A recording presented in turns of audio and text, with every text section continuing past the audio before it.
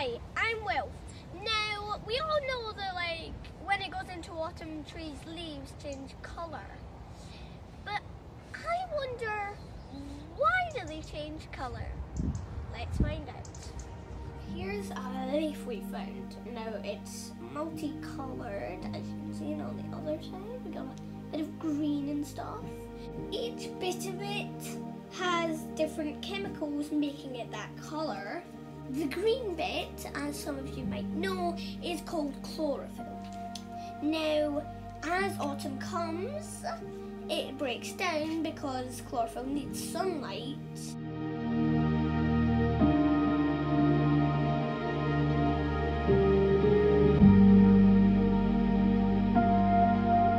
The chlorophyll breaks down as autumn comes and changes colour into different molecules. Carotenoids and flavonoids. I think that's how you say it. Now, lutein is a type of carotenoids that makes it yellow. Carotenoids some of them make it orange and happen to be in carrots.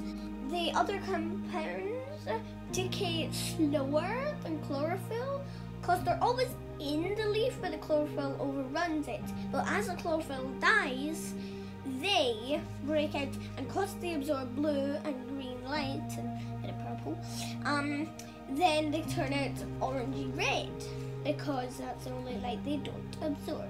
Some carotenoids make carrots orange and some make egg yolks yellow.